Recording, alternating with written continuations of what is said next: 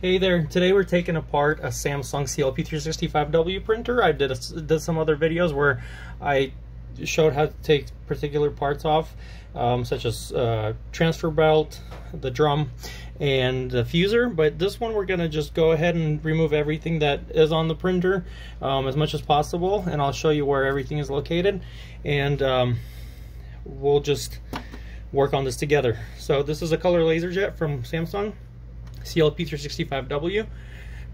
There are similar models to it and have similar builds. So we're going to need a Phillips head screwdriver, and we're just going to start by removing parts that are easy to remove, such as trays. We're going to pull this one out. This is the output tray. To remove it, we're just going to press in the middle, push it to one side, press in the middle and pull it out. Make sure these tabs don't break, and in reverse to put it back in. So this is where our cartridges are. There was some mess in here in this printer, so there's parts that are out of their life that I'm not going to be using anymore. So I'll just take this printer apart. We're not going to be putting it back together, so anything that you need to put back, other videos where I take other parts off, I show how to remove put the parts back, but in this video I won't. So basically we're just taking apart. So if you are repairing a printer and you need to get to certain parts, just take pictures as you go or make videos so you can play it in reverse and kind of see where everything goes. This is the waste toner waste tank. Now we're removing the drum unit. If you're replacing a transfer belt unit, just make sure you cover this with something if you don't want it to get exposed to the light and damage it. So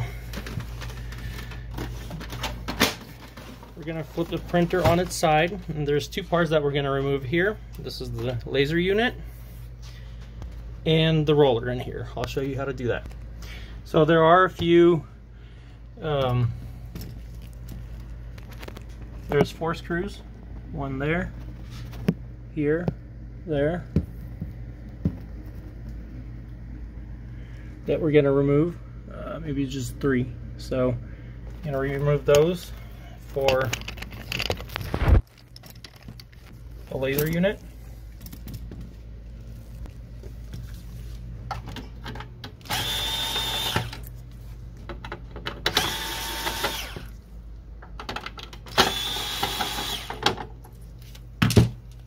Then we're going to gently remove it.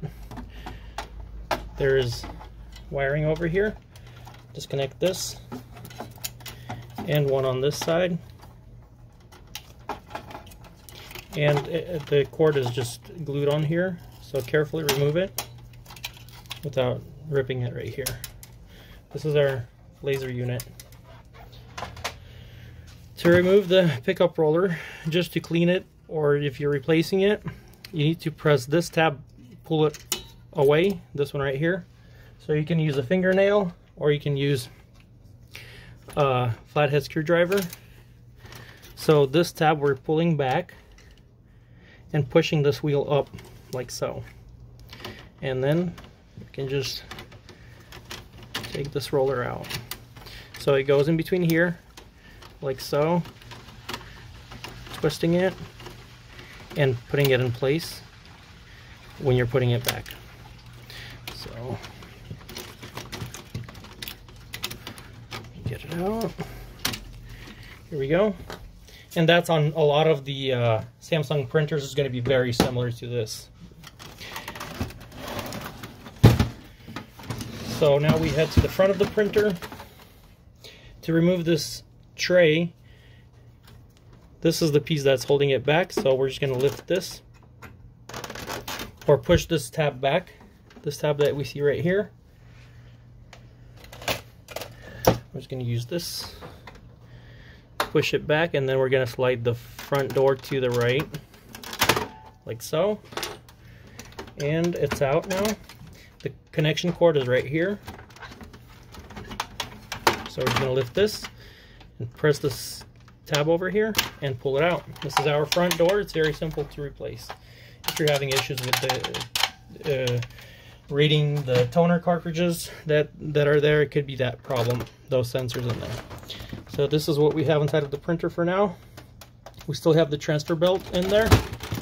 We're going to remove that, disconnect it right here, then go to the back of the printer. We're going to lower this, and then there's tabs over here that we're going to remove. They'll just go down. Same thing on this side. It's a white tab that you see right here. It goes a little bit up to the right and then down. That releases the transfer belt. Now that's out.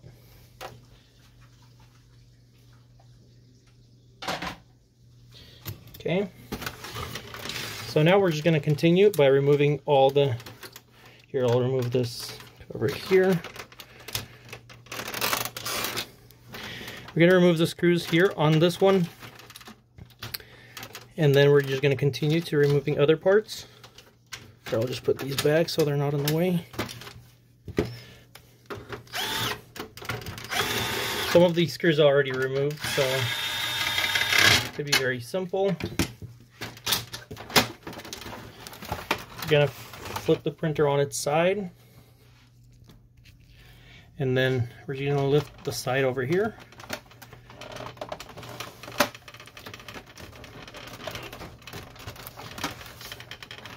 In the previous video, I just removed it from here, like so. So just slightly lifting this panel, that should release.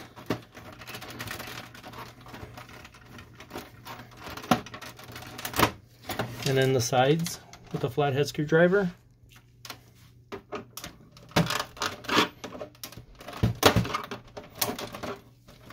And definitely open. I'll latch the back. Then to remove the sides, we're just gonna pull this up over here. And there's arrows on this side that you can see. That's the front of the printer that we just also pull up. You can see how dusty it is in there. So there was some ink blast while transporting the printer. And arrows over here.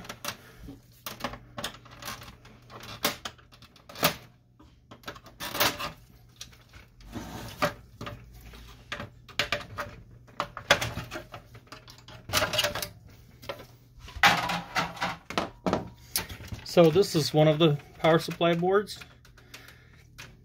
Pretty dusty in here, but we're going to remove it anyway.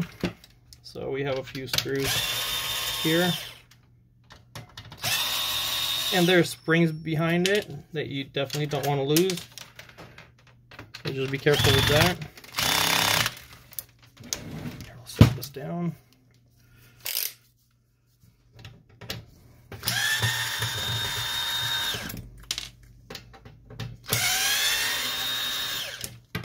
So to replace this, you just need to remove one side. So just the back side of the printer, and then 4 or 5 screws on the board. There are some connections on it. And pull this up, pull this to the right. Connections over here, just pull them down, out, and these 2 down. Okay, so these are the springs that I was talking about. Make sure you don't lose them if you're trying to repair the printer. Now let's go to this side. To remove the top, it's fairly simple. There's 2 screws up front.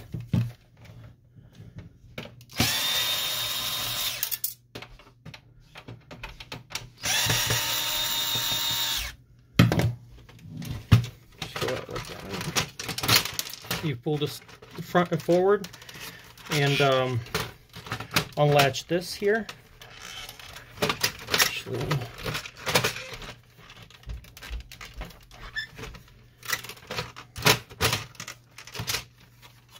pull it out, and it's just going to slide out of here, okay?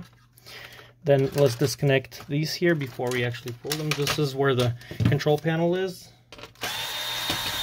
So fairly simple. Goes right out. And this is the wireless board right here. It's not screwed in, it's just clamped in.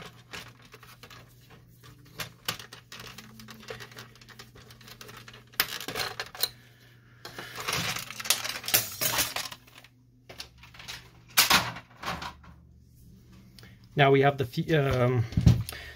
formatter board, or the main board over here. I'm just going to disconnect this from it. This is the drive motor right here. So I'm going to remove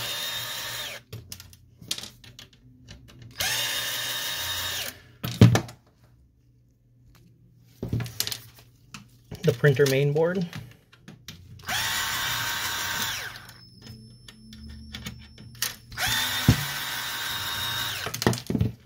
I'll gently pull it out. Okay, now this is the power board. I'm going to remove the cover first. There's two screws that hold the cover. And we need to remove this cover in order to let go of this fuser cord. That goes there. Our cords for the fuser are now free to go. We're just going to disconnect everything else from here.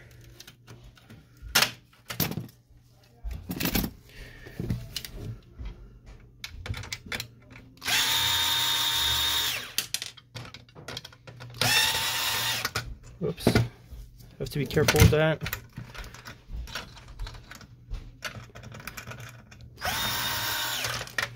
Okay, this is the board. Now to remove the motor, you don't need to remove these little screws here. It's just 4 screws on here.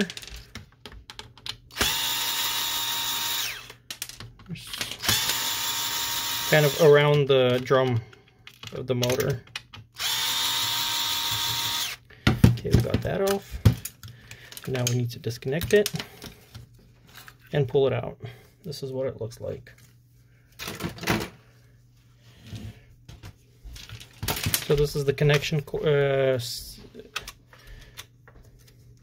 board right here.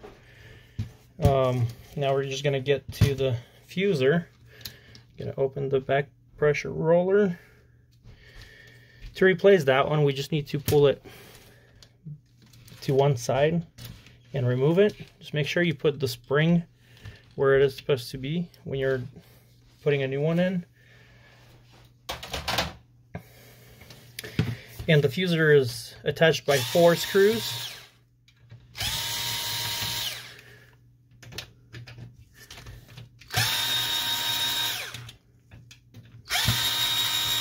If you want to watch just the fuser replacement video, we have it, and check it out in the link down below.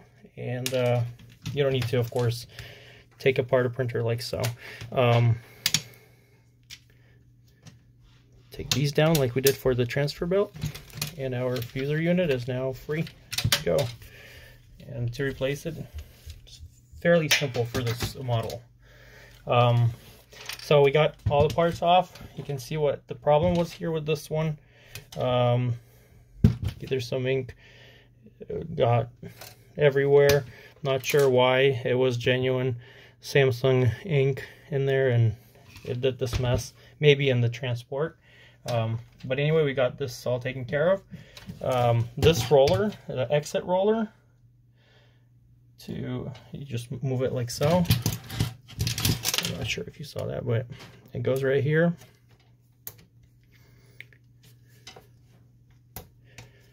So you just move it this way and out. So this is replaceable. Also, you can always clean this to, if you're having paper jams at the exit or the paper's not being fed, just clean these rollers without taking them off and you should be good. So that's pretty much it. Thank you guys for watching. I hope I was able to help you. Please subscribe to our channel, like this video, and share it with others. And have a wonderful day. Thank you.